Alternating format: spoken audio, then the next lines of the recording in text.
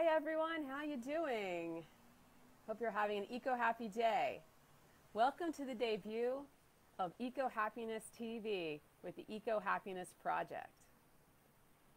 I have been wanting to do this for quite some time, so I'm so happy you can join me today to kick it off.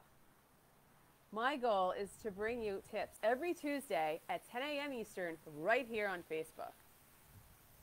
Maybe you're wondering, what is eco-happiness anyway? Well, it's about connecting to nature to feel happier and calmer.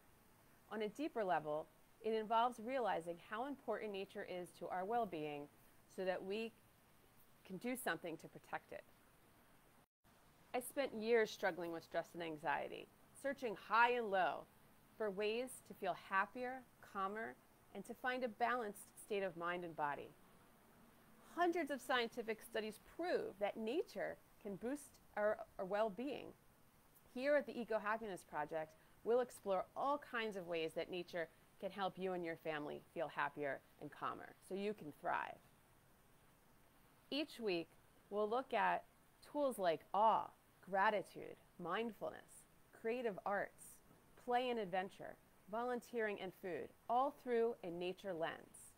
You'll get tips on a wide range of nature-based activities, from hiking and bike rides in your neighborhood to visiting nature centers and science museums, to volunteering outdoors in nature with your family, like a beach cleanup, or maybe planting trees in a local park.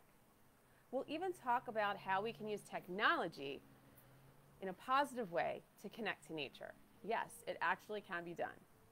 And we'll discover some cutting-edge topics like cow cuddling, forest bathing, float therapy, and nature prescriptions. You won't want to miss that. All right here, Tuesdays at 10 a.m. Eastern. And if you miss us, just watch us on the replay and feel free to leave a comment and we'll get back to you as soon as we can. To learn more, be sure to visit ecohappinessproject.com. We always have new blog posts popping up on there. You can sign up for our newsletter and stay in the know to receive more tips on how nature can help you and your family feel happier and calmer. So share your questions and comments right here on Facebook. We'll get back to you and we look forward to interacting. I hope you have an eco-happy day. See you next week.